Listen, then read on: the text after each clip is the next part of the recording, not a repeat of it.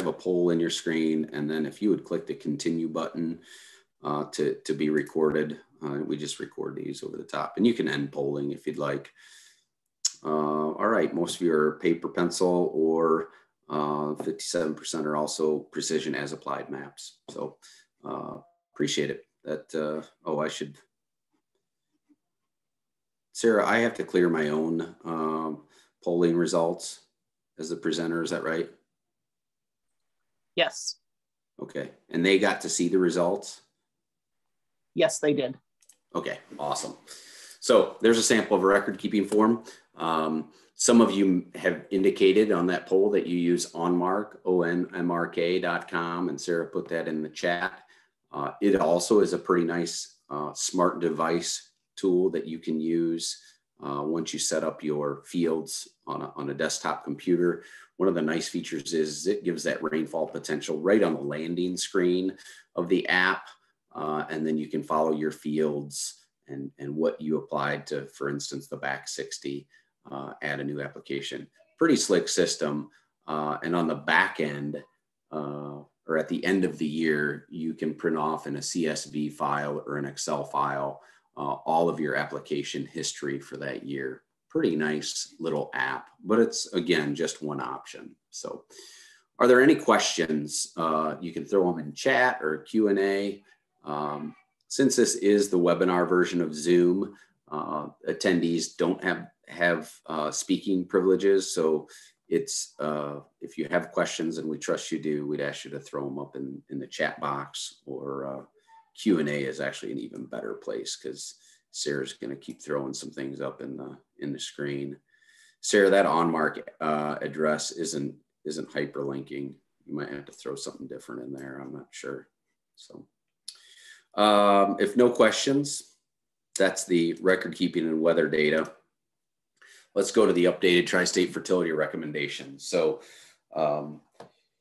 if you registered early enough, you should have gotten, Sarah, can you see my Tri-State Fertility Guide in my screen? Yes, we can. So you should have gotten a hard copy of the Tri-State Fertilizer recommendations. We hope that you got a copy. So Sarah, throw up poll 2 and poll 3. Poll 2 first.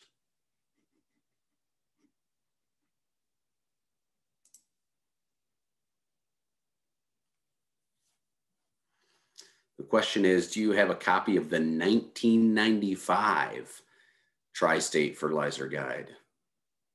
Yes, I know where it is and use it as good reference. Yes, it's here somewhere. No, but I've always wanted a copy. Or can I see that last question?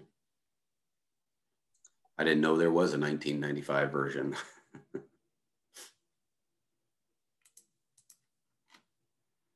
All right, you can end polling there if you want, Sarah. A lot of you have it. So kudos to you guys. 50% of the respondents have a copy and use it as a reference. A few more of you have it, but may not know where it's at. So launch that third question, Sarah, as we roll into this copy.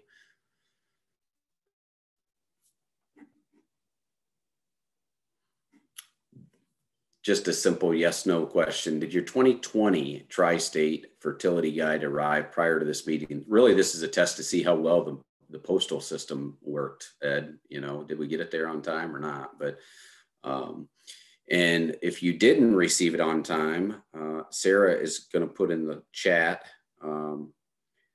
where to get the PDF. No, I have not received it yet, but I'm downloading the PDF as we speak. And we would really like you to do that. We would like you to download it as we speak. So, if by this time you haven't found the chat box, I'd really ask you to kind of struggle to find that. Usually should be down at the bottom of your Zoom interface or Zoom screen. But certainly by the end of the meeting, you have to find chat, because there's going to be a link that we put in there for you to complete the Ohio Department of Ag paperwork. So the Bulletin 974 that you received, the Tri-State Fertility Recommendations, is really, it came to the point where those needed to be updated from 1995. And so the folks at Purdue, Michigan State, and Ohio State worked hard over 2014 to 2018 to conduct on-farm and small plot research to either confirm or make subtle changes to the 1995 version. Crops were corn, soybeans, and wheat. Key nutrients, NPK and sulfur.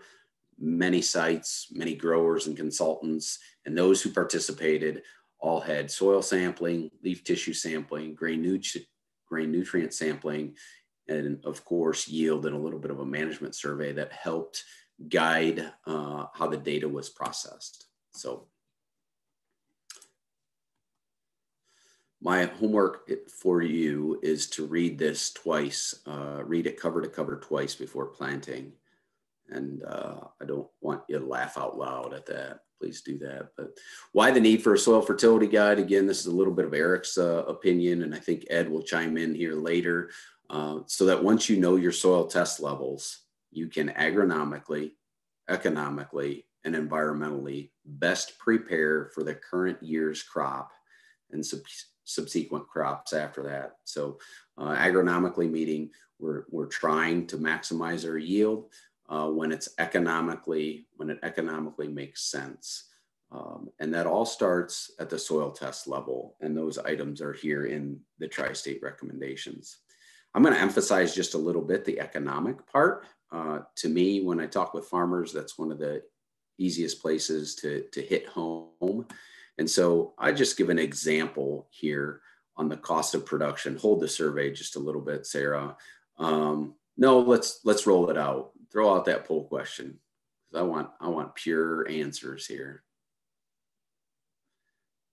How much do you spend on average for the fertilizer budget in your corn rotation?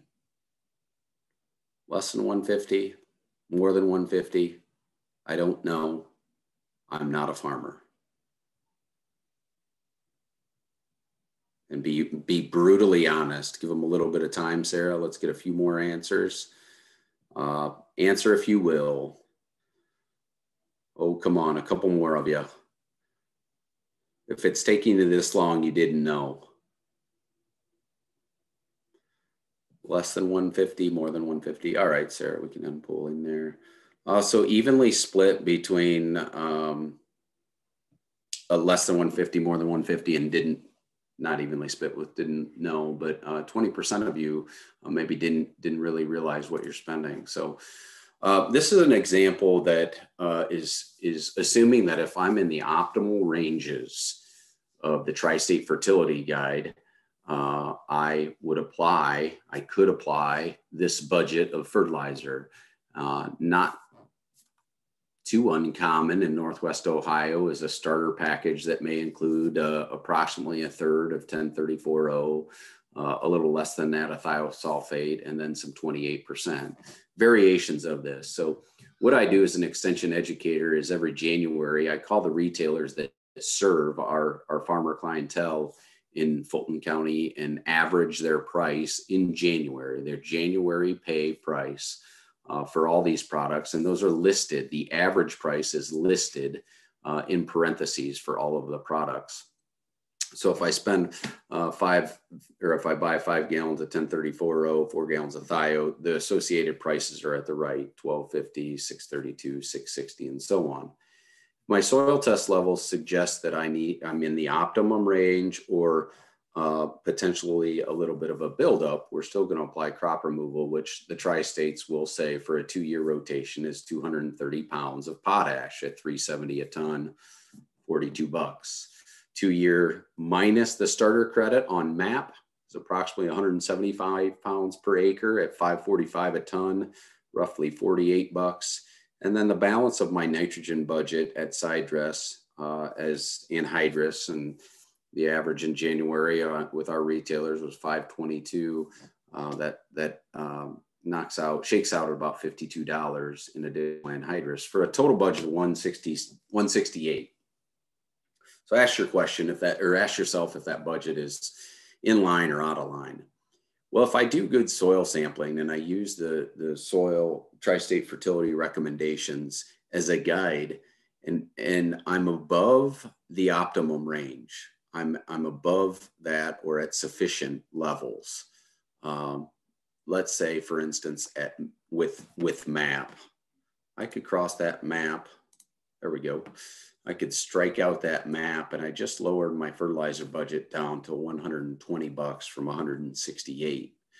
And maybe I put on 5 gallons or an insurance level of 1034.0, whether I'm confident in doing that or not. I may keep it in there. A farmer may keep it in there. If that farmer gets more and more confident in believing if his soil test levels are above, in this case, 40 parts per million, we'll get to it, or above the optimum range where he does not need to apply any phosphorus, he might consider taking out all of the 1034.0 in that budget and getting down to closer to $108 for that budget. Now, my last scenario suggests, well, maybe we're applying it at either the cost of phosphorus or potash may be high in a given year, as the prices are kind of doing now. The Tri-State Fertility Guide provides you the option to either cut out a year in a 2-year spread, or potentially wait a year in the crop rotation to apply either potash or phosphorus. And so in this last scenario, I'm suggesting that maybe the phosphorus and potash levels are such that I only need to apply a 1-year level, or maybe it's in a field where I'm using 1-year application rates. Significantly changes that total budget, that total cost down to $126 from where it was.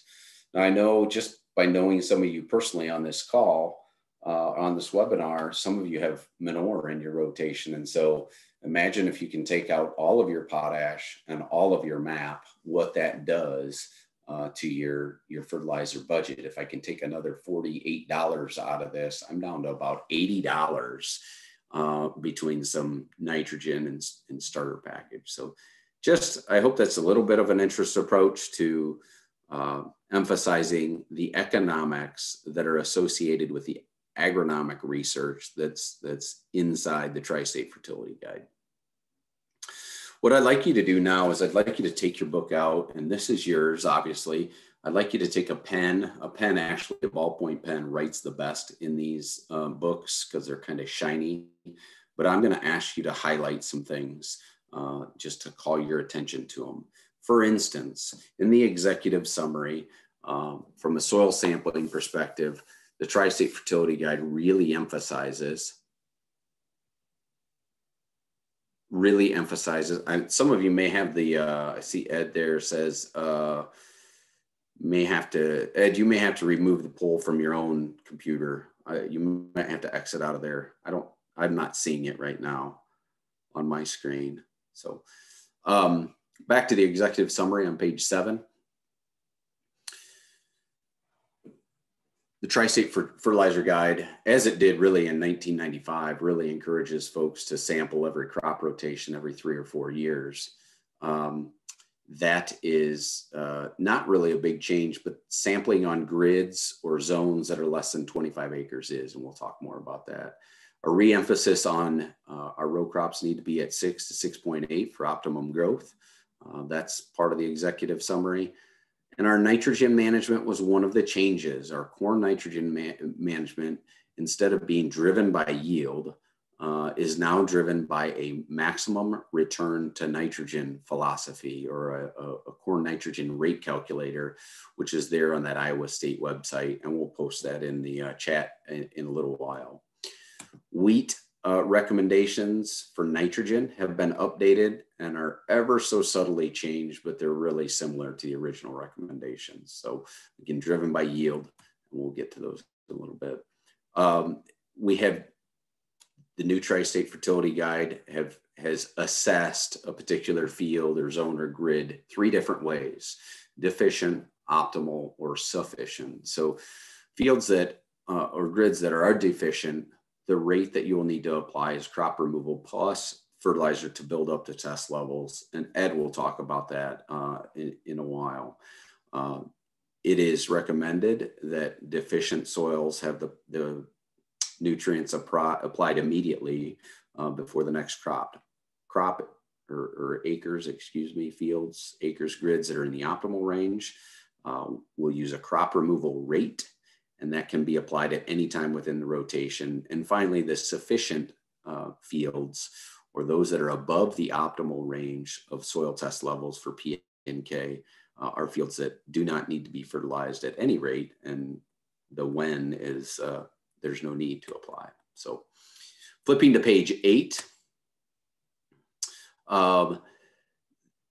this is in bold on page 8, but I'd ask you to star it or box it.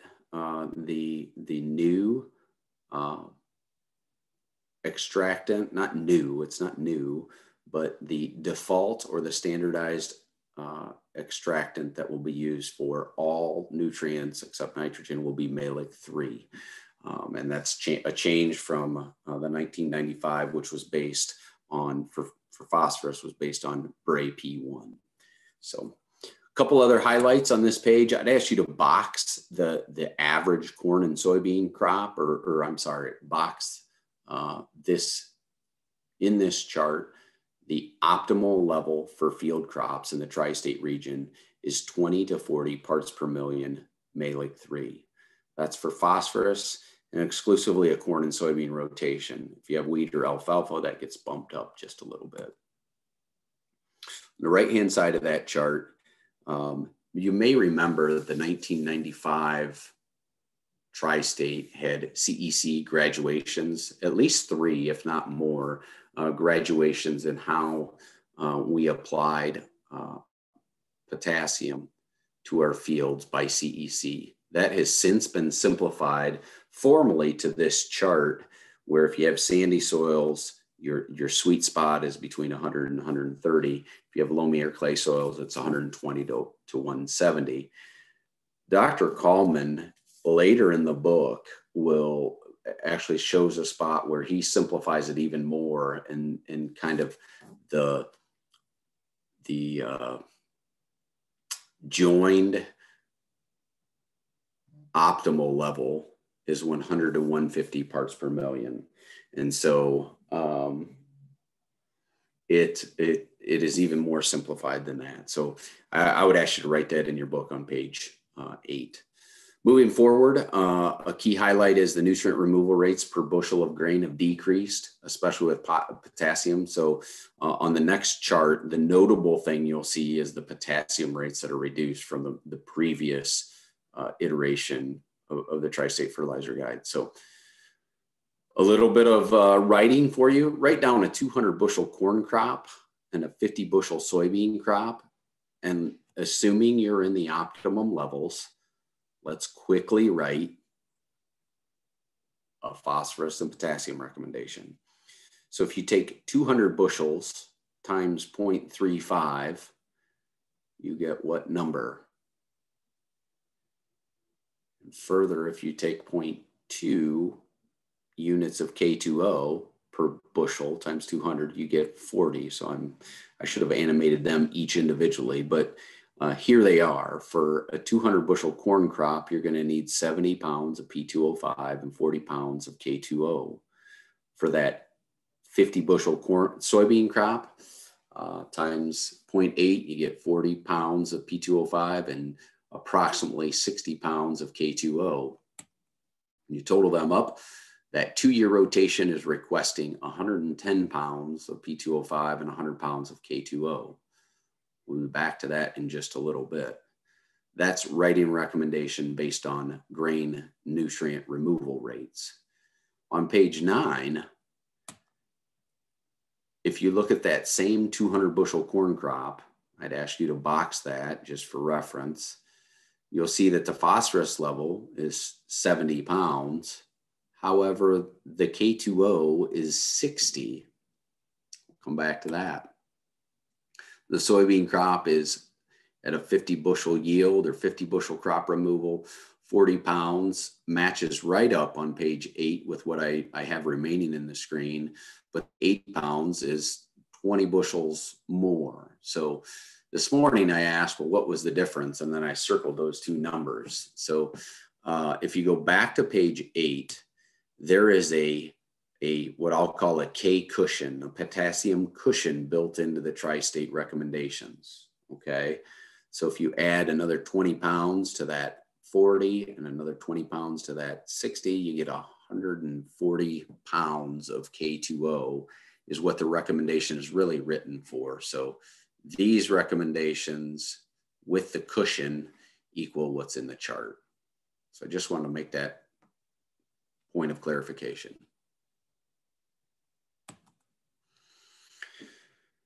Any questions on this page? There are none in the chat or the Q&A. Okay.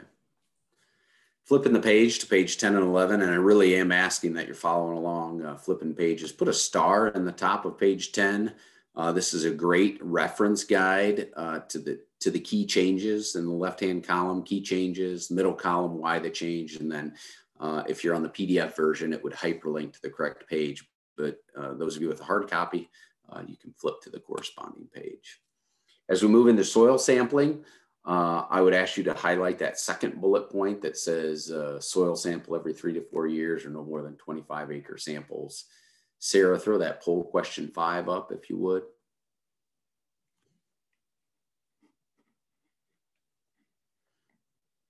I should have had this up before I talked on the last page. How often do you or your average customers soil sample? We do have some CCAs on. And so ask you, you can choose more than one of these options. Every acre, every year, every 2 years, every 3 years, 4 years, whenever I feel like the levels are getting low.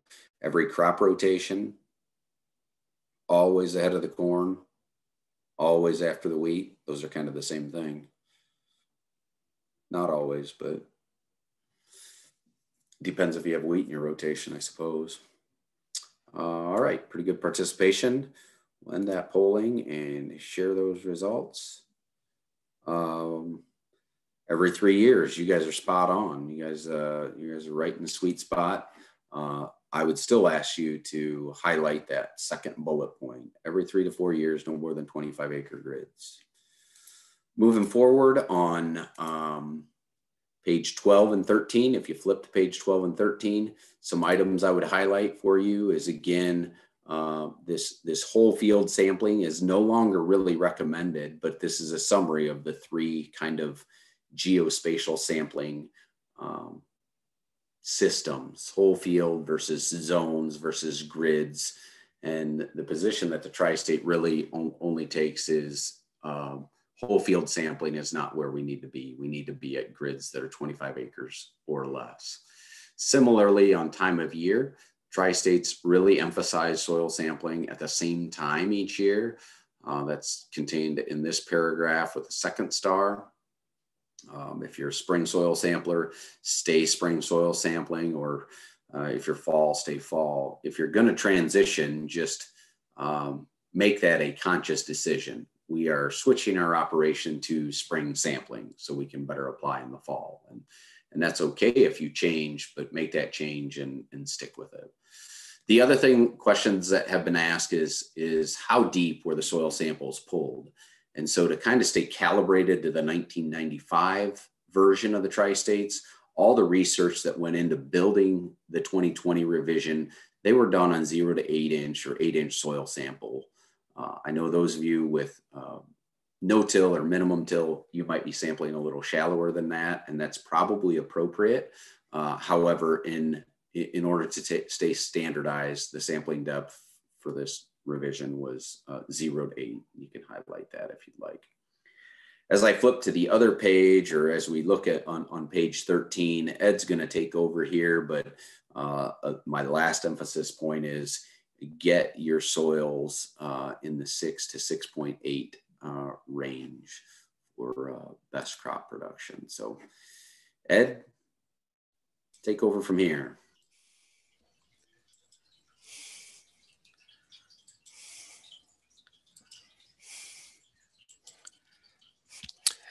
Sarah, since I don't have little markers on that, whenever you need, just throw the polls in there and I'll respond to that and interact with the audience with that. So just put them in there where we got them put in there, because I won't see that on my screen that I have here. Where we're going to move into here next is Eric gave a great overview and that executive summary on there. And of course, what we're going to do now is go specifically into different categories, try to explain a little more. Some of it may seem to be redundant to you, but the whole idea there is that is to try to emphasize the changes. So if you're familiar with that 1995 one, which a lot of you apparently are because you do have it, you can see where you might need to pay attention to this 2021. Kind of give a little background information also. Why did we do this? Before 1995, each state had their own individual recommendations. And as we are in Fulton County, many of you are, anybody on that Michigan-Ohio border or the Indiana-Ohio border, you probably have a farm or land that goes into both states. And it would just seem to be asinine that we changed recommendations because we changed state lines, but my soil didn't change, my farm didn't change. And so this was a cooperative effort with a lot of different things back in 1995 to get Michigan State, Ohio State, and Purdue to work together to have recommendations that would, as much as possible, to be the same, so we wouldn't have this conflict of one state saying one thing and another one, even though we're farming both states right there on the line. So give you a little background information on that. Some of the summary changes. Ed, yes. Hey, you need to share your screen. Okay. I was looking at my slide deck and it has your next slide in it, but Sarah suggested that she's not seeing your slides. We can sure try to correct that. And go to present. Yeah, are they showing up now? Yes. Excellent. Summary of changes for soil pH and lime. Because the other was just verbiage anyway, so they weren't looking at it. They didn't need to see a lot on that slide anyway. Just real quickly here for soil pH and lime, one of the changes, we do have a table in there that's new that brings in the effect of neutralizing power on how much lime material that you need. That's different than what was in the 1995. We didn't even talk about EMP in 1995. At that time, we would have been talking about TMP, or total neutralizing power for ag lime. That's 90 plus TMP power. Don't even have to worry about that now for Ohio here in this new guide. Indiana, Michigan lime regulations do not use EMP.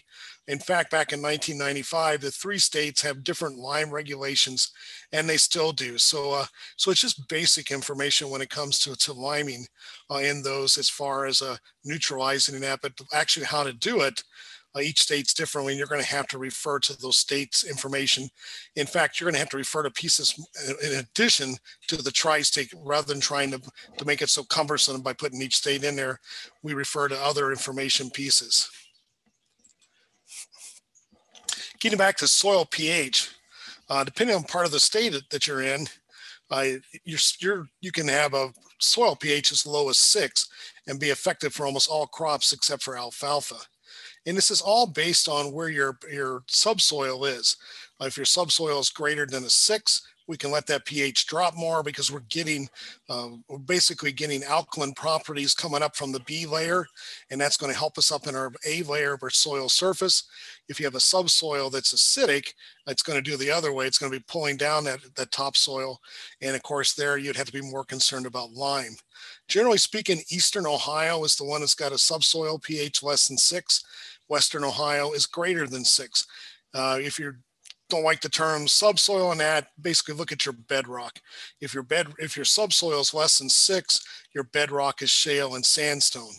If you're greater than 6, it's because your bedrock is limestone and dolostone. And of course, here in the northwest corner, it's limestone. And so we have a subsoil pH that's going to be greater than 6. And as a result, we don't have to add lime as much, and we can let our pH drop more without it affecting our crop production out there. Just a quick map here to kind of visually show you the counties where we have that subsoil that's greater than 6. As you can see, definitely Western Ohio. And as we know, that's where all of our limestone quarries are, so it would make sense. You're not going to find a limestone quarry you get in Eastern Ohio. They have to ship it in from Western Ohio or Pennsylvania to get their limestone. So we look at the Ohio liming laws. They were revised in 1996. Those laws were revised in. And that's what we brought in the term effective neutralizing power. And that's always given in pounds. And the reason why Ohio created this regulation is because we had a lot of wastewater treatment lime that was coming into the market, and also pelletized lime. And the question then came in here, how could farmers utilize that and compare it with our traditional ag lime? So EMP was created because it is the only value that you need on a lime analysis sheet to be able to take care of anything that you work with on there. So we're going to go into more detail later on here, over the next slide here. So as we look at EMP, basically, it takes all the important quality components and puts it into one unit, and that's what we're calling effective neutralizing power. It includes the purity of the lime, and we talk about purity, that's the percent TMP, and basically the amount of calcium and magnesium you have in there. The more of that you have, the higher the TMP is going to be. It also takes into account the fineness of grind, because we do know the finer the particles, the faster it will neutralize soil. And because we got wastewater treatment lime, we got to look at moisture content, because we found out some of the wastewater treatment lime a farmer was getting, they were primarily getting by in water rather than lime. And so all three of these components are figured in there in the EMP. I bring this up because these are not in the Tri-State Bulletin, but that one table on how much lime you need will use the EMP. And here's that table that we want to talk about here. This is table 4 on page 15. And as you can see, this is the tons of lime based on EMP that you're going to need. If you had a perfect lime source out there, it's going to be 2,000 pounds of EMP. We seldom see that. A lot of the quarry lime is going to be around 1,600 to 1,800. A lot of the wastewater treatment lime is going to be 1,000. And so you got to accommodate that to match up here what you're going to have in this chart. Always keep in mind, we're using the buffer pH off of that soil analysis to know how much lime we need to add. And the reason for that is your soil test of pH is based on a water test. The buffer pH takes into account your various types of the buffer pH takes in various types of your CEC. So you're going to have to feed those sites of the CEC to be able to neutralize it with more calcium. And of course, we'll need more lime to do that. So just a quick summary here as we close out on soil pH and lime. Crops do best between 6 and 6.8. In the northwestern part of Ohio, we can approach 6 more before we got to add lime. A higher soil pH is going to be more critical for soils with that subsoil less than 6. That's primary eastern Ohio. And then the amount of lime needed for a soil is going to be based on the buffer pH, not soil pH. And all the amount of lime that we apply should be based on the EMP. One of the other things I want to mention here, people have asked us, well, I get my lime source from Indiana or I get it from Michigan, and I'm not seeing EMP on that soil analysis. You need to ask that lime dealer for it. If they're selling lime in Ohio, it has to follow Ohio regulations, which means they have to have a lime analysis with EMP. They don't always show it or dig it out because they're primarily selling to the other states. But if they're legally selling lime in Ohio, they have to have that EMP and make sure it's in pounds and not in percent, because Ohio regulation also requires it to be in pounds. So we're going to switch gears a little bit here and look at the fertilizer recommendations for phosphorus and potassium. The good news on, okay, here we got a poll, and we'll do this poll right now. Thank you. Basically asking us, which extractant are you using currently and to report your phosphorus levels?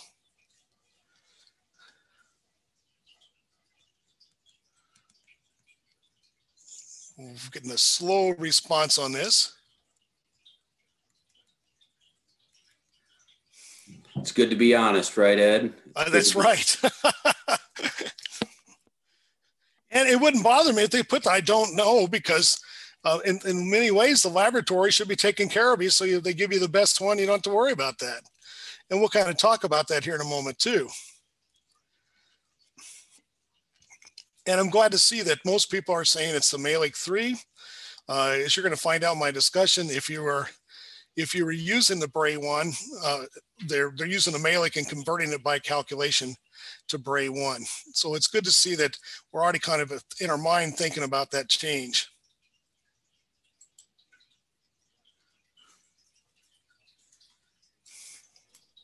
You may have to remove that poll each on your own. Yeah, I think they will. I've got to remove them mine, but this, as I ran into and had to make the chat for someone, this, what do I do?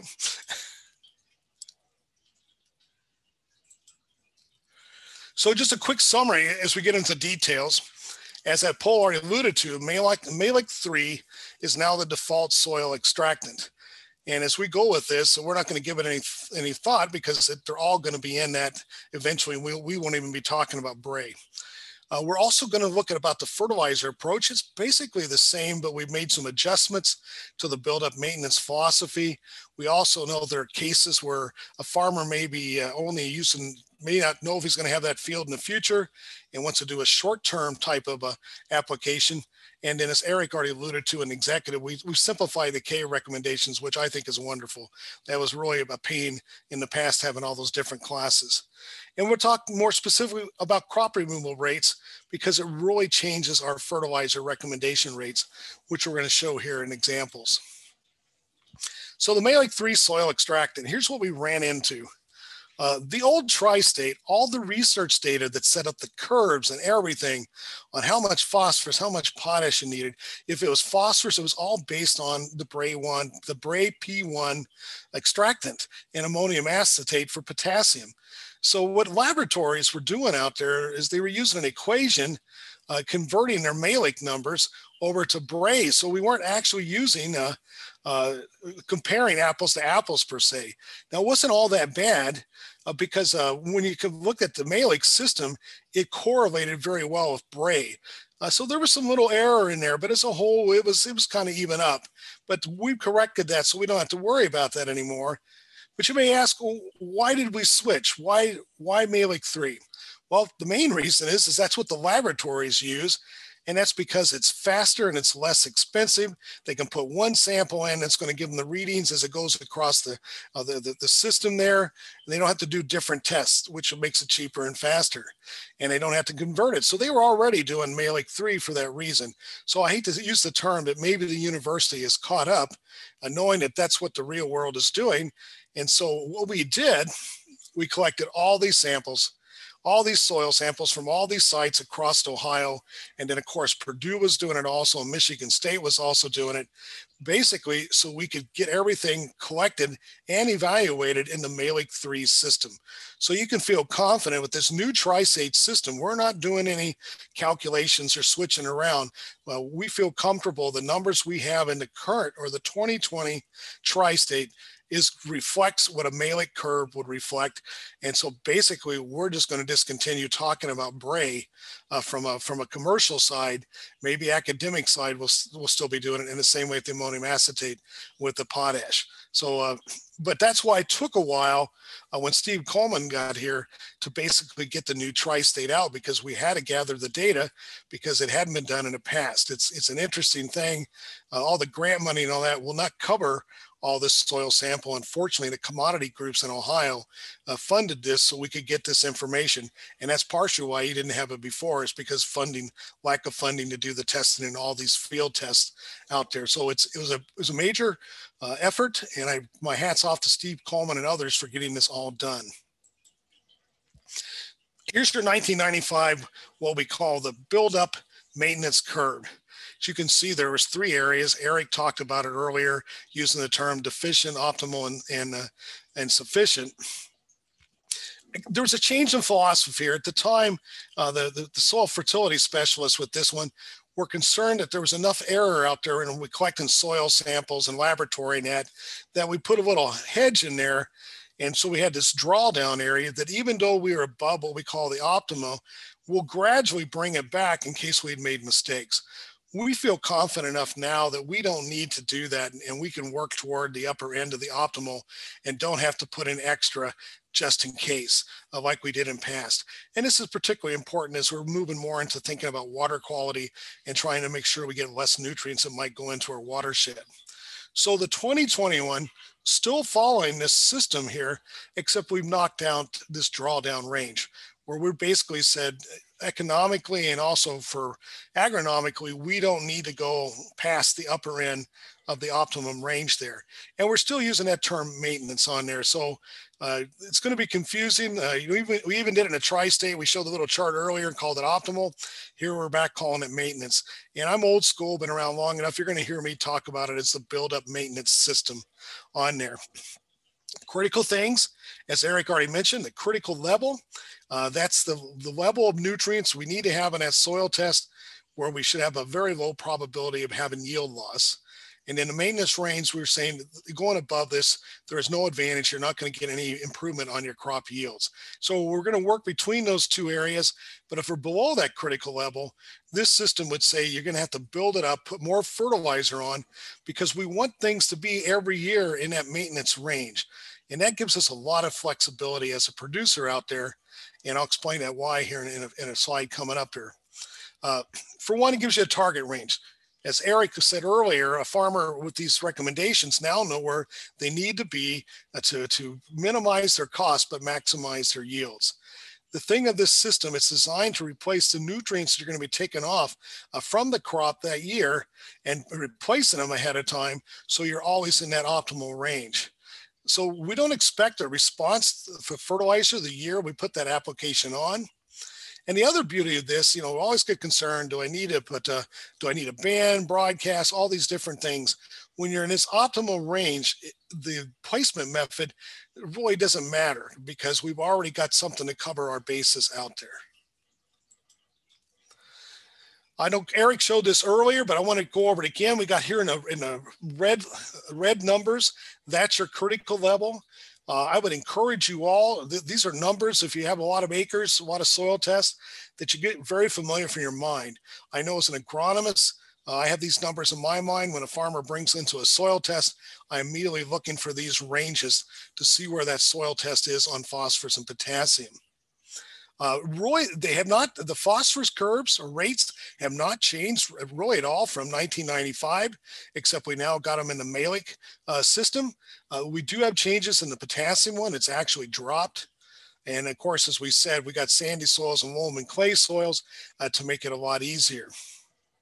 Keep in mind, wheat and alfalfa definitely need more phosphorus than corn and soybeans. So if you got wheat in a rotation, you need to think about that higher critical level if you want to make sure you have optimum yields in your wheat and don't have deficiencies. So I put this in here. This is a number I always look at. And as we get more into water quality, these are important numbers. Now, this is really what I call an economic number. Some people throw it agronomic, either way, but the point of it is, my soil test doesn't need to be over 40 parts per million to raise good corn and soybeans. And so if I'm buying fertilizer and I'm already at 40, I'm basically making an investment I don't need. And those dollars probably should be used somewhere else. And the same way for wheat, the wheat's going to be higher. It's going to be 50 parts per million. So I guess I would say if you're going to have a rotation with wheat in it, you probably want to be looking at having that higher critical level with wheat and possibly go up to 50. But if you're corn and soybeans, you can reduce that amount of phosphorus you're going to need by keeping it at a lower rate. Potassium, it doesn't matter, as you can see, as much. We do have a higher N rate on there, but the water quality issue didn't come in there, so it's more of an economic decision in there. But we do have that upper end. And of course, in the past, after this, we would have said drawdown, and we're not saying it now. We're now saying above these numbers, you don't need these nutrients. And the beauty of it is, if you've been soil testing and following this build-up maintenance system, you're going to have, if you have these numbers above these numbers, you're not going to need any of that fertilizer for 3 to 4 years. And so you can make your budget pretty easy. If you got a soil test back and it says 45 in phosphorus and you're growing corn and soybeans, you're not going to need any phosphorus applied to that field for 3 to 4 years. And of course, you'll soil test later and you'll see if you'll need it then. So this is really a sound practice as far as the environment, but also for your pocketbook out there too. Just want to show you the calculations, because basically when we say maintenance range, all we're doing is we're taking what we expect our yield to be, and then we're going to use those nutrient removal rates and multiply that by that yield. So it's yield by nutrient removal. So we're just trying to say, this is what my crop has taken off, and I'm going to put it back in. If you're below that critical level and we're in a buildup range, as you can see on the second half of that equation, there's the buildup component, and that CL is going to be critical level, and STP is going to be soil test phosphorus on there. And you can see that we've got an increase multiplied by 5 because we're trying to gradually build that phosphorus level up to get us in that maintenance optimal range. And so a lot of places we use these equations rather than a table to make a prediction of what your what your recommendation should be. Here's the same one for potassium. And the reason why I bring this one up, because it's the same thing. We got this extra on here for buildup. You see this plus 20. Michigan is not using this. So this is only Indiana and Ohio that's using this. I affectionately call it the J. Johnson fudge factor. And the reason for that is we know we have a lot of clay in our soil, and clay can fix potassium. And so in some ways, there's a concern that if we don't feed the soil a little bit, it's going to hold on to it and not release it for the crop. And so this 20 is our hedge factor there to try, in case that happens, we don't become short with potassium because we gave it a little extra to compensate for that in case our clay soils do that, or our high clay content soils do that to us. Want to quickly look at this grain nutrient removal. As you can see here, obviously all of our hybrids and varieties are more efficient now. They don't need as much nutrients to give us our yield. And so we got a decrease pretty well across the board in everything. Soybean was one of them that was pretty well, at least on phosphorus was the same. But you can see everything took a significant drop on how much potash that grain is taken into it at harvest time. And so that is going to save us fertilizer in the end, because that's crop removal, and we're not removing as many nutrients as we take that grain off of the field. And I think it's pretty interesting to see that change and see that percent decrease as we're going into more modern hybrids. So maybe we didn't change per se our rate, but in a lot of ways we have, because we've changed the crop removal, and the crop removal has taken less off than it would have done 20 years ago. Just want to quickly show you, particularly for phosphorus, how it takes a while to lower our soil test, as we're showing here in that first line in corn, using that the crop removal rate of 0.35, the yield 175. We know we take around 61 pounds of phosphorus off. We're only going to drop our soil test only by 3 parts per million. And that's figuring 20 pounds of fertilizer, additional fertilizer to equal that 1 part per million. So it's not a lot that we take off each year. And so all the university recommendations have taken this all into account, what they recommend to you with the crop removal and other things. But it helps to visualize sometimes for people to see that, yeah, if you're really high in your phosphorus levels, it'll take a while to bring it down. We want to mention that what a lot of places call the sufficiency recommendation. And what we do here, basically a farmer doesn't want to make a big investment. They want to make a short-term type of recommendation. And so they just use the maintenance, whether it's in the buildup range or not. And that's why I drew the line through there on maintenance, because maintenance implies critical level to maintenance limit. This is crop removal. And that's why I drew a line through that. To me, the maintenance was confusing there. We're basically using crop removal, whether I'm in the maintenance or buildup area. And the whole idea that a person may want to do that is we only want to apply P and K for what we think the crop needs that year. Most people don't want to put more than crop removal on at that time. They don't want to invest for future years. And I can understand this. You know, if I own my ground, I'd really encourage you to do the build-up maintenance system. But if you're renting ground, because if you're not sure you're going to have that ground in the future, why would you want to buy potash and phosphorus for a future farmer who's going to be renting that ground? So you want to make sure you do it when you have that ground. And so if it's uncertain where you're going to have it year to year, you may want to follow this approach. Also, if we get a year, fertilizer prices are really kind of doing weird stuff and grain prices are low. We're a little uncertain there how much we want to invest on the short term. We got cash flow or loan concerns. We may want to look at this approach only 1 year rather than the building up or maintaining it. Of course, this whole ideal is maintaining it if you're in that maintenance zone. There is some risk, and they go quite a bit of it here in the Tri-State Guide talking about it.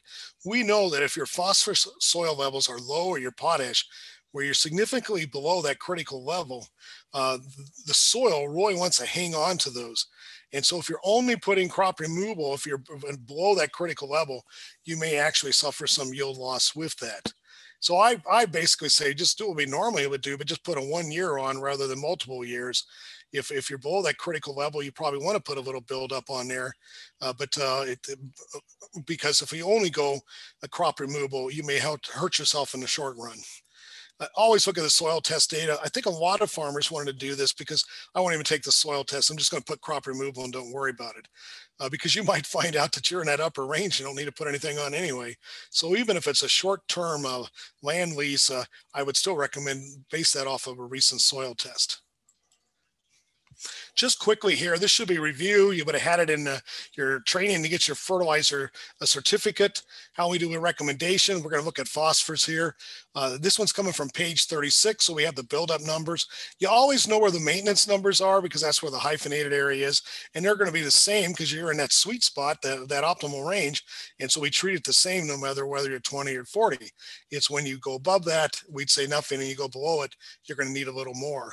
So if you had a 200 bushel corn crop and you were in that maintenance range, we would just, where those two columns where the line and the columns intersect, that's what we're going to put on there. So it'd be 70 pounds of phosphorus in this example. You would follow something similar if potash would do it the same way. And just to remind people, how do we do that application for multiple years? So you had a corn, soybean, wheat rotation. A lot of times people would do the soil test after the wheat harvest. That'll determine the requirement for the corn for that year. Then you would use that exact same soil test and look at it for soybean. That would be the amount that you would be needing to add for the second year in the rotation. And then you do the same thing for the wheat. For the third year, you'd add the three together. And if I was going to put on my phosphorus needs for those three crops for 3 years, that's what I would put on. You know, hopefully you would incorporate it. If it was a large amount, I would definitely say incorporate it or not do the 3 years to minimize the potential for water quality concerns. And then, of course, we would soil test again after the next wheat harvest. So wherever you are in that rotation, if it was corn, soybean, the same thing, you can do it every 2 years. So just a reminder that if we do this right, we only have to soil sample every 3-4 years, and we only have to put fertilizer on every 3 to 4 years. Just to show the potassium fertilizer recommendation, I'm not going to match that up on there, but just to remind you that we now only have 2 classes over here with a sandy soil, less than 5. And the reason why this is low, or how much potash you can put on, sand has very little CEC. Low CEC means they have very low ability to hold nutrients. And so you could imbalance it by putting on too much potash, which might make other nutrients deficient. And then also, if you overload the system, you can actually have the potash leach from the soil. And as a result, we don't want to lose that potash. We're paying for it. So we reduce the recommendation. Down here, we got the good CEC that can hold things very well. And so we can put more on. Just quickly here, you can find the complete fertilizer tables in the latter part of this section on phosphorus and potassium.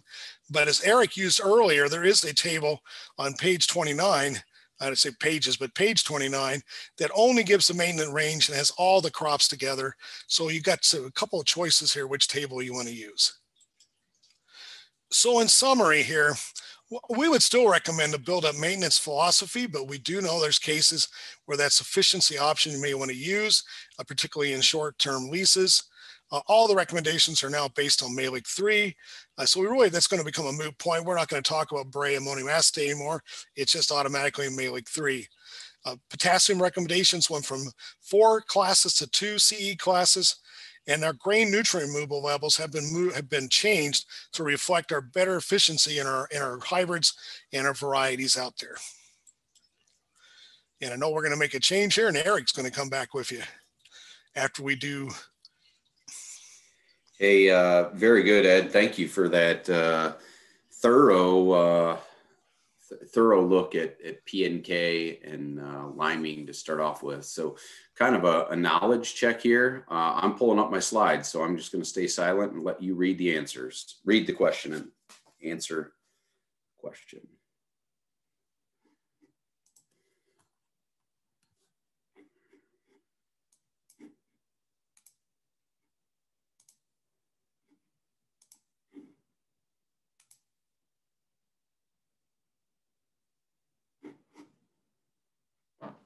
Ed or Sarah, can you confirm that you see my PK summary in poll 7?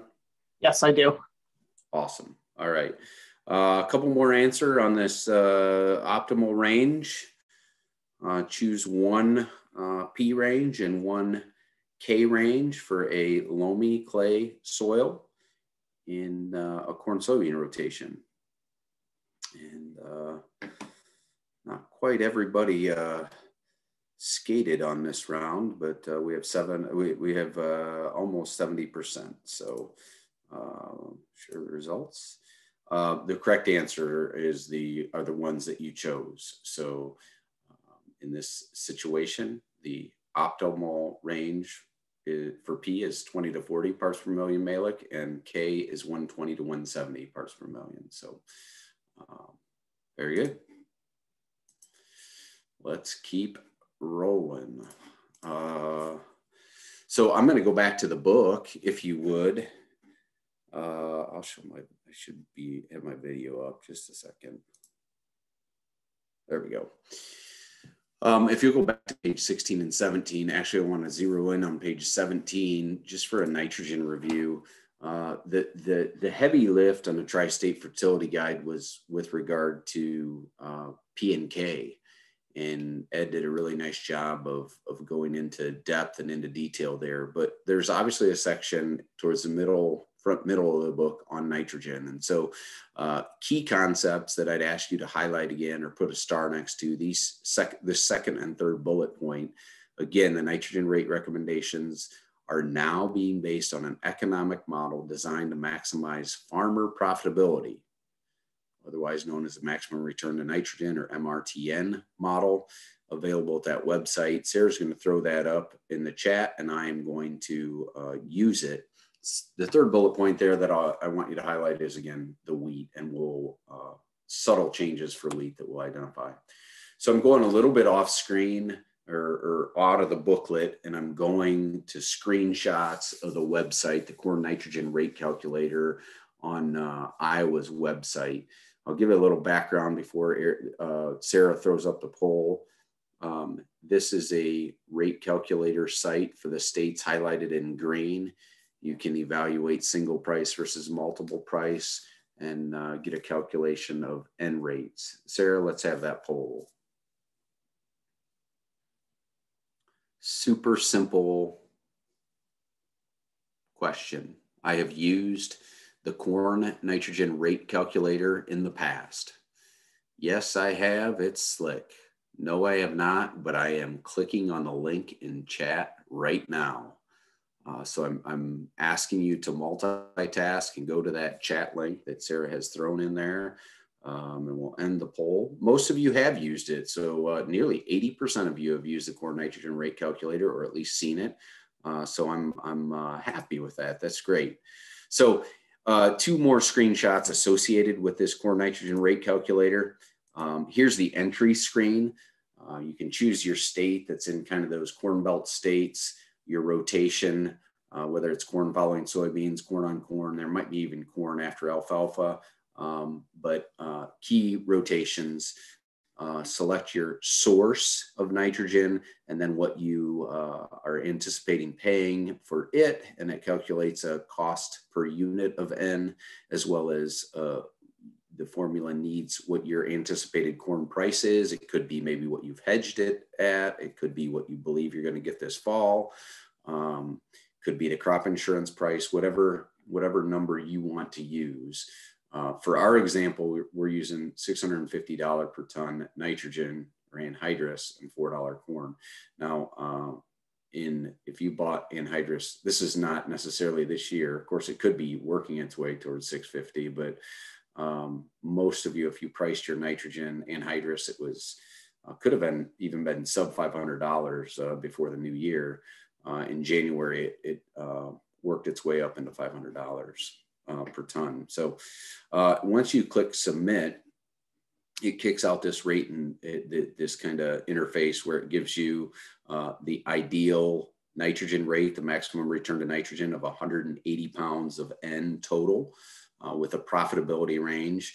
You know, it's kind of putting a finger on one number, 180 units, but suggesting that there's a profitability range and weather variability that's associated with nitrogen. And so 164 to 196 total units of N will maximize your profit with regard to nitrogen 98% of the time. It's also important to note in Ohio, and there were 228 sites. I believe 16 or 17 of those sites were right here in Northwest Ohio and Fulton County. Some of them were corn on corn. So a good subset of data came from this Northwest Ohio region. As you look at the chart down here from economics class or from life, I think this red line really makes sense to a lot of us. It is essentially the line of the law of diminishing return.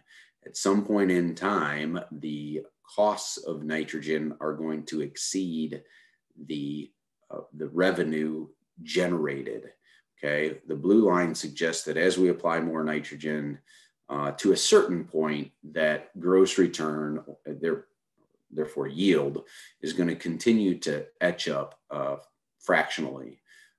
At some point in time, it turns into the law of diminishing return. This red dot is the spot where it turns, and we suggest it's 100, or the chart suggests it's a rate of 180 total units. So pretty slick little calculator, in my opinion.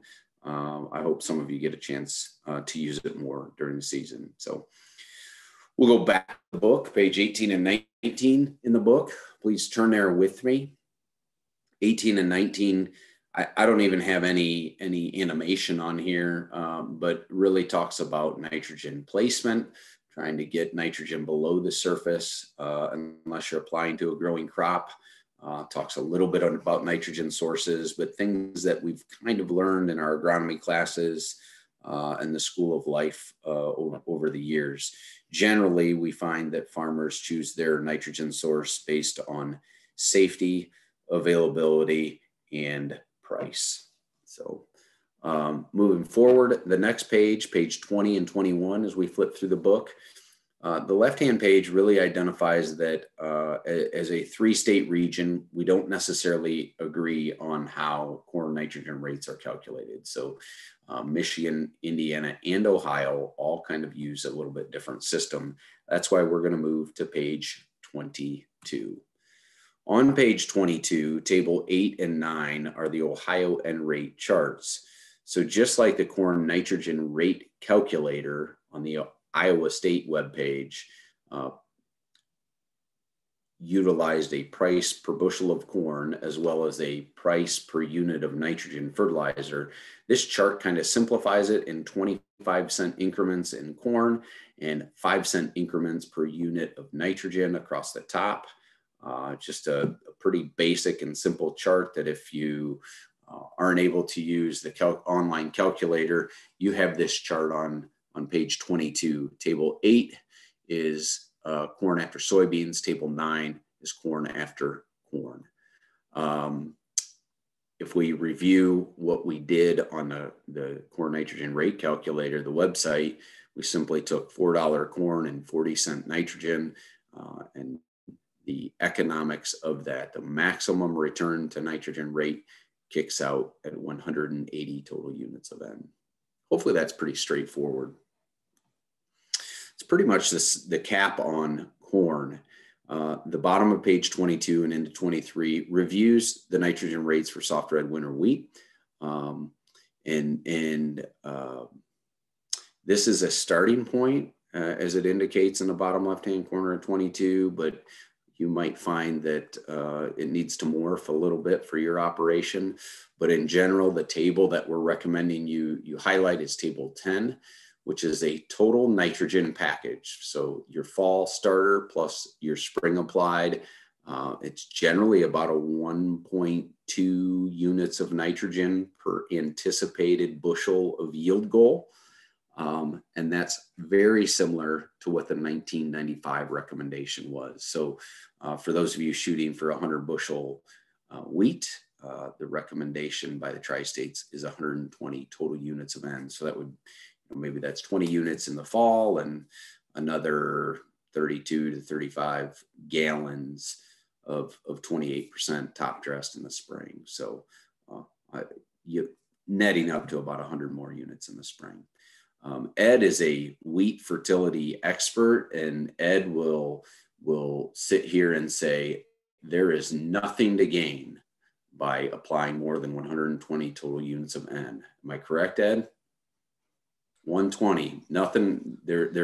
That is the break point, law of of diminishing returns. We've been doing nitrogen rate trials, and probably out of the 20 years I've done it, maybe once, that if I put 120 in the spring and 20 in the fall, I get a slightly increase. So this really matches up what we've seen in Ohio very well.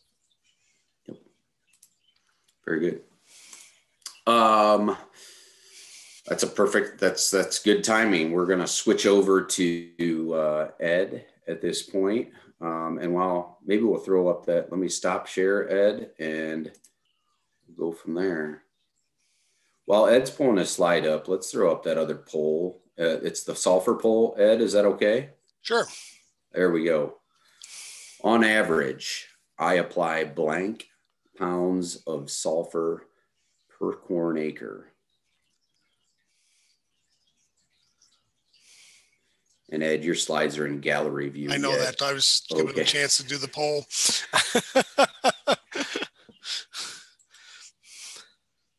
All right.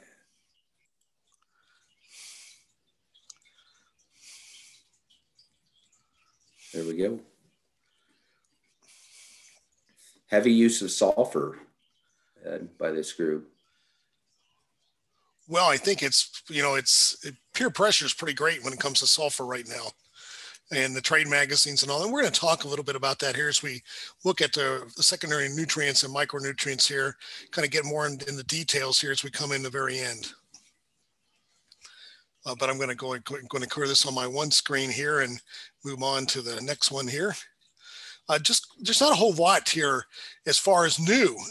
In reality, between 1995 and 2020, we've actually done research out there, so it's not like we're in the dark. We've done a lot of research, and well, they really called things very well in 1995.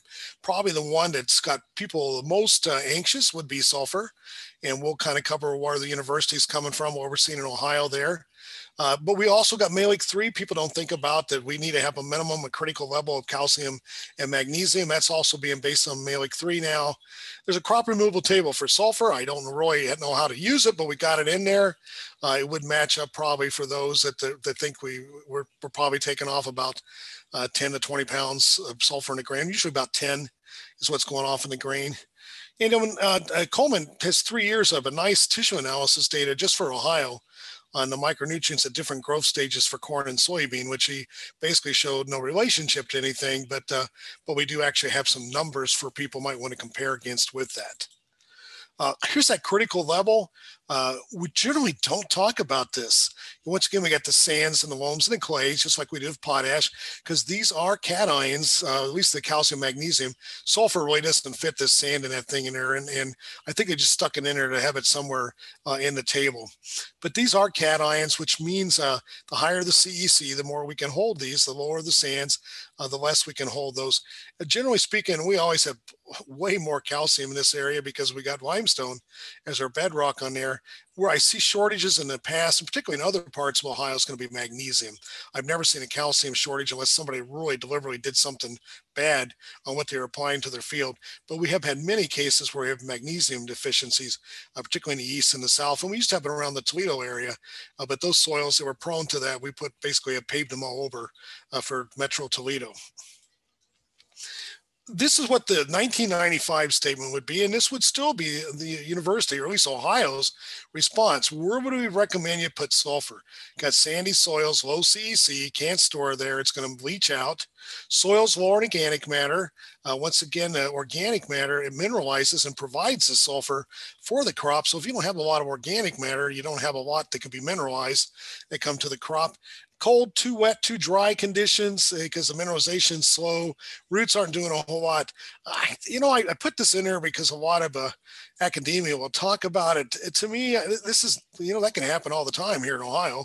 And basically, adding more sulfur won't change it. We got to have the weather conditions change, and then things fix themselves out. And then just common sense. Hey, I've been measuring this and I see a yield response because I've been doing the strip trials. So I know I got historic response. So these are the places where we see we need sulfur. If you notice, most of our soils are medium to fine textured. You don't see that on there as something that responds to sulfur.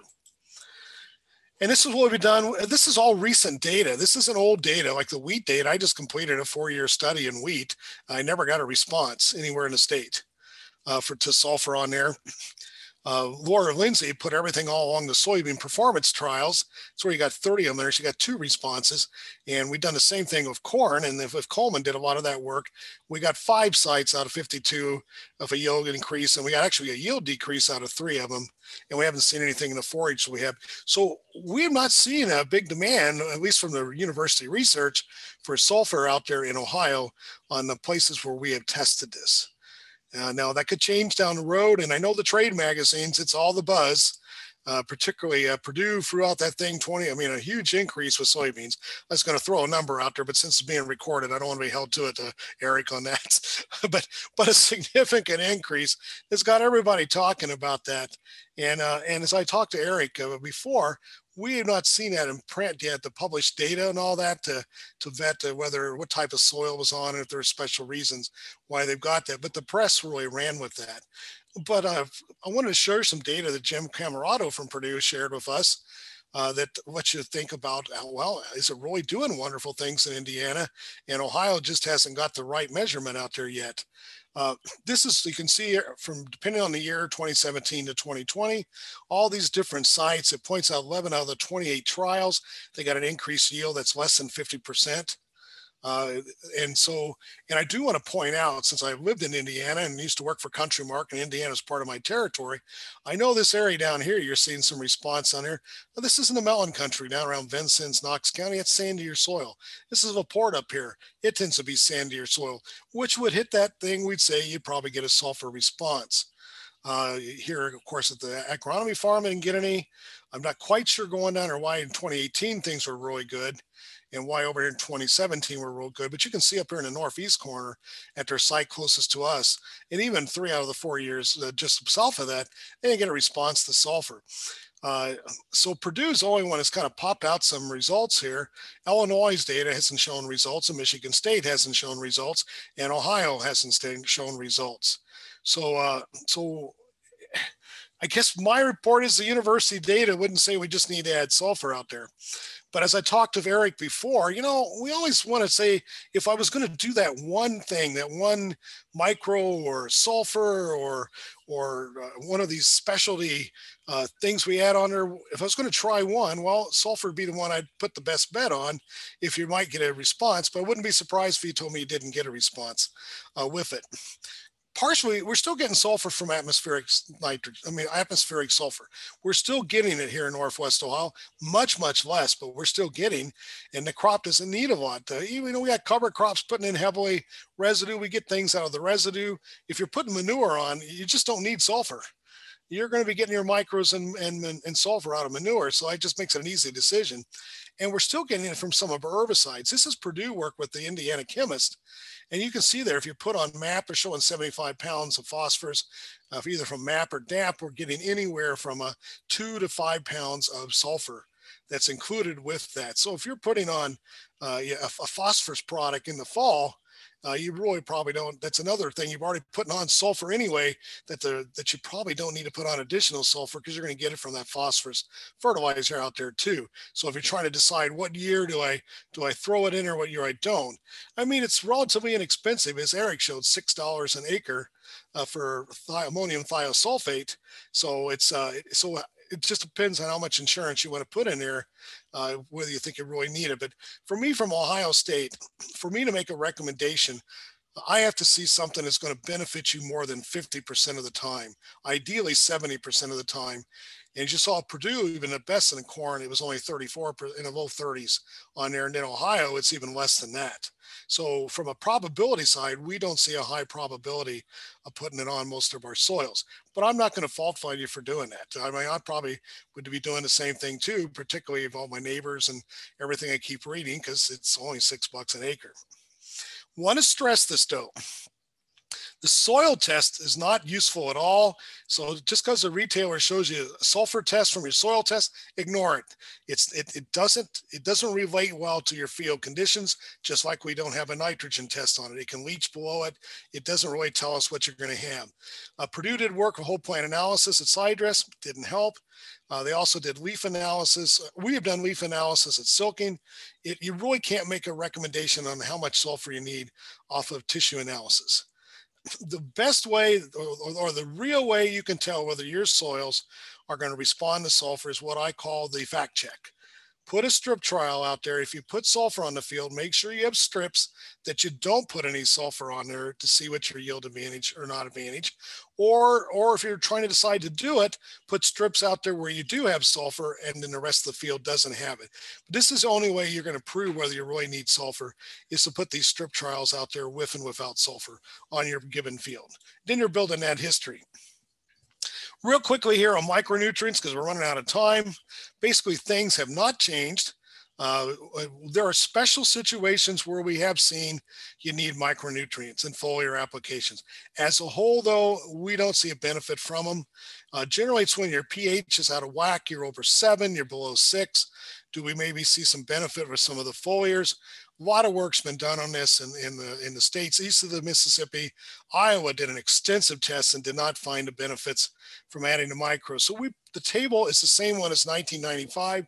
These are the situations where we've seen maybe you might see a benefit from micros, and that they're really rare. I'm just going to put it's rare that we get a benefit when we put micros out there. So in summary, most soils we know have adequate calcium and magnesium, and our research would say sulfur at this time. That may change down the road as we do get less atmospheric sulfur, but right now the data is not picking that up. Here's the critical thing. Since we don't have soils responding to sulfur, it's difficult to tell you how much you put on because you don't get a response. In Iowa, where they're getting a response, and even Purdue said the low number at 7.5 pounds was enough to give them a response. So I was pleased to see, probably it depends where you want to put it on there, the ease of the calculations. I would never put any more than 20 pounds at all at this time if you're in a non-responsive soil, and probably most of the time 10 is going to be fine on there as far as where would you go. Like I said, micronutrient deficiencies are rare unless you got an unusual soil pH going on. And even for the micros and sulfur, your yield strip trials of having places with and without is your best way to see if that particular field is going to respond to those nutrients. I know it's quick there, Eric, but I know people want to call it a night and get a number from you. And there was one question Okay. in the chat box, and it just says, with the sulfur, how was it placed, dual band or broadcast? Well, from the work that we have usually done, it's with corn, we're usually injecting it with our 28, either at planting or so it's basically in a band where I could put our 28. From the work I've seen other states, it doesn't matter on there, and particularly since our soils aren't really responsive, I don't think it's going to matter. Now, if we did have a deficient soil, anytime we ban something, it's going to be better. But I guess at this stage, I would not be too worried about it, whether I'm broadcasting ammonium sulfate or injecting ammonium thiosulfate or broadcasting even gypsum, because it's a good sulfur source. The only problem is if we use elemental sulfur, we want to make sure we probably put that on several months ahead of time so we can get it in the sulfate ion when that time. So that would be my experience at this time. Our research, most of it has been injected with 28%. At least my wheat work has been done. And years ago, I did it as a starter with ammonium sulfate. And so I don't think it matters. Very good. Good question. Well, we'll move forward. Ed, again, thanks for the comments on secondary nutrients and micronutrients. As we wrap up the Tri-State Fertility Virtual Walk, I just want to really say thanks to the Ohio Soybean Council and your corn and small grains checkoff dollars, along with these other partners that worked with us on pulling the Tri-State Fertilizer recommendations together. So a good project that came from your checkoff dollars. So I do want to put in a shameless plug here for the eFields report, and some of you that signed up early and were able to get our mailing out. You got a copy of the eFields report, the one that's all the way on the right-hand side. This effort was started, concerted effort in 2017 to kind of pull together some relevant on-farm research that's been happening across the state, most notably field length trials, but not always. And it's grown to be to involve include 218 trials this year across 39 counties with a lot of partner farms and industry partners. If you're interested in participating in eFields, you really just have to have a farmer related question that you'd like to to have the question answered, and we can help you set up a replicated randomized field trial, adequately collect the data that will make the project relevant to you and to other folks' operations. And it may end up in the eFields report. Not all projects end up in there, but certainly a chunk of them. So again, these are the folks that are involved: extension state specialists, educators, partner farmers, and we just have some wonderful industry partners that help make it possible.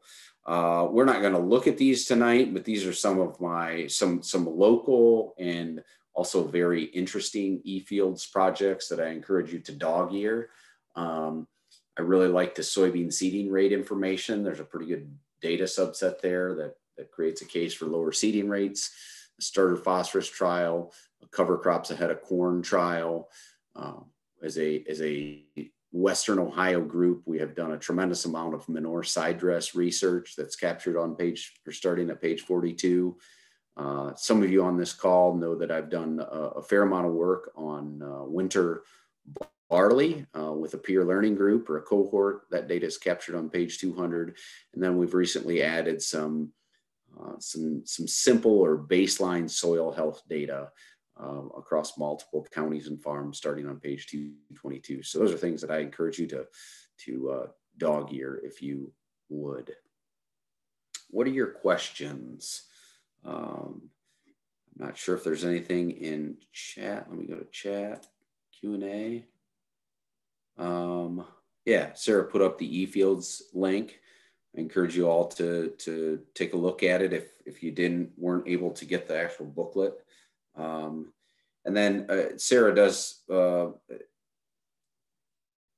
message I asked her to put in there for Ed and myself. You will be getting a kind of a teaching evaluation form. It's just a web link that Ed and I would ask you to evaluate our teaching tonight in this program. Takes you about 2 minutes to answer some 1 to 5 like your questions. So Sarah, did you stop the video too? I think maybe you